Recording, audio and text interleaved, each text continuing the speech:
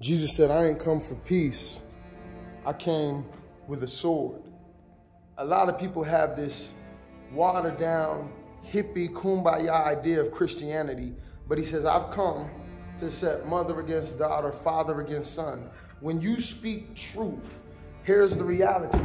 It's always gonna cause division. You're gonna have people who hate it. You're gonna have people who love it. You're gonna have people who reject it. You're gonna have people who accept it. You're gonna have people who embrace it. You're gonna have people who try to silence it. What side of truth will you be standing on? Now, here's the thing. Some of you, you feel like because you're standing on the right side with your pastor and you're in the right standing with your church, you're on the right side with God. But the truth is that you can be right with your pastor, you can be right with your church, and still be wrong with God. And so here's the reality. This is how Jesus is coming. He's going to divide, right, the wheat from the tares. And in the end, it's either going to be, well done, my good and faithful servant, or depart from me, I never knew you. What side are you going to be on, right? Here's the reality. A lot of people are trying to hide right here in the middle and not pick a side. He says, because you are neither hot nor cold, I will spit you out my mouth. This is what I want to tell you, and I'm going to keep this short. You better make sure that you're on the right side of truth. A lot of people are saying, you know what? Well, I'm not going to speak the truth because I'm going to get canceled. I want to stand on this side because, you know what? I don't want the persecution from stepping on the other side. All that matters is what God thinks.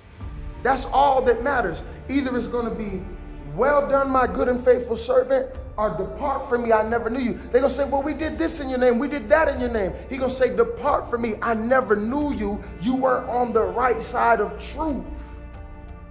Now, here's the thing. Some of you, you've been feeling discouraged. You've been feeling afraid. Remember what you carry. Some of you are in the middle of a battle right now, but you forgot what you carry. You're sitting there in front of Goliath, and you're intimidated, you're afraid because you forgot what you carry. The Lord wanted me to remind you, remember what you carry. Remember who you are. Remember what I put inside of you. Remember the word. Remember the praise. Remember the worship. Yes, you're on the battlefield, but you're equipped. You're equipped. Remember the last video that we just talked about. You're equipped for war.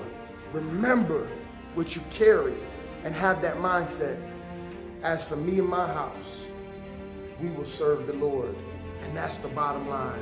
As for me and my house, no matter what everybody else is doing, we will serve the Lord. As for me and my house, if nobody else stands, we'll stand. If nobody else prays, we'll praise. As for me and my house, I want to be on the right side of truth.